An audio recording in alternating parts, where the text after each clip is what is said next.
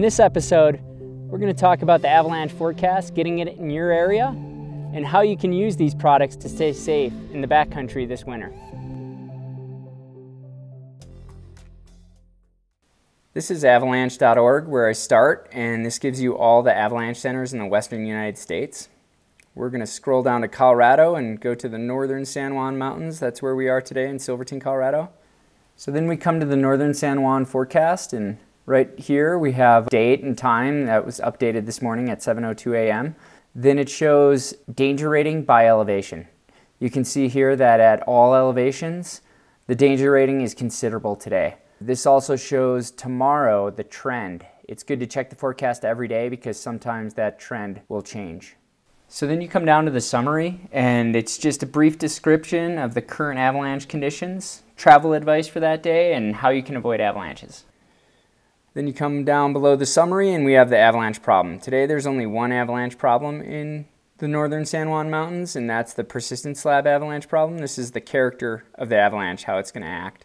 You can see right here is the icon, and there's quick links to all the definitions for any of this stuff. So this just gives you the definition of the persistent slab avalanche, and then you go a little deeper and it'll talk about persistent slabs, where they are, and what they look like.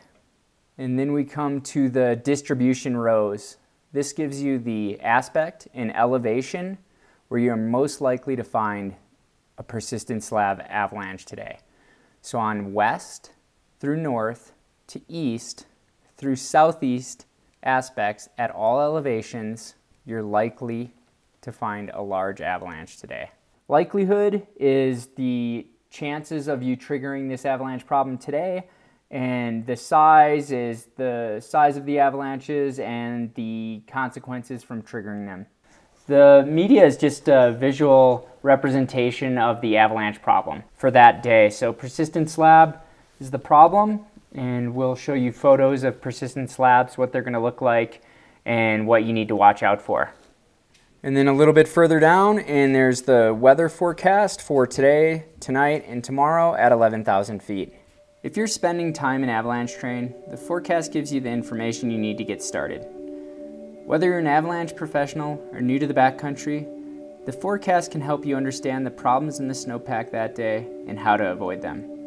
If you're traveling to a new area or working during the week, checking the forecast is a great way to stay informed on current avalanche conditions. Taking a half hour before you go out in the morning to read the forecast can help set you up for a safe and successful day in the backcountry. So along with these forecast centers, there's also mobile apps. I know the Utah Avalanche Center has one, the Colorado Avalanche Information Center has one. I'm sure a number of other centers around the western United States have apps, and they're super helpful.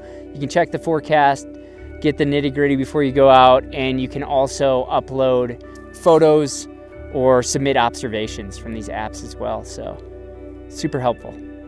I'm trying to help folks recreate safely in the mountains here in Colorado. If I can help somebody go out and have a day of their life in the snow and not get injured and avoid avalanches, I've done my job.